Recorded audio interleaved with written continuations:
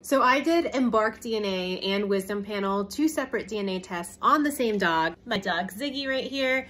And I'm gonna share why I liked Embark DNA way more. Before we move on though, I'd love to hear what your best guess is on what Ziggy's breeds are. So I did do my Wisdom Panel a few years back, and so I think they have updated the design of their dashboard, but you can see here that it gives very little information. It says 50% poodle, 12.5% miniature pinscher, and then the rest is essentially too mixed to tell. Now here's Ziggy's Embark DNA test results. You can see here 56.5% poodle, 14.5% American Eskimo, 9% Lhasa Apso, some Cocker Spaniel, and it looks like that he does have that min pin in him as well. Yes, they still did have 9.6% super mutt, but I love that they included the super mutt analysis and talked about how there may be small amounts of DNA from these distant ancestors. There's a lot more reason why I love Embark, and I talk about it more in depth on my YouTube channel, so check that out if you're interested.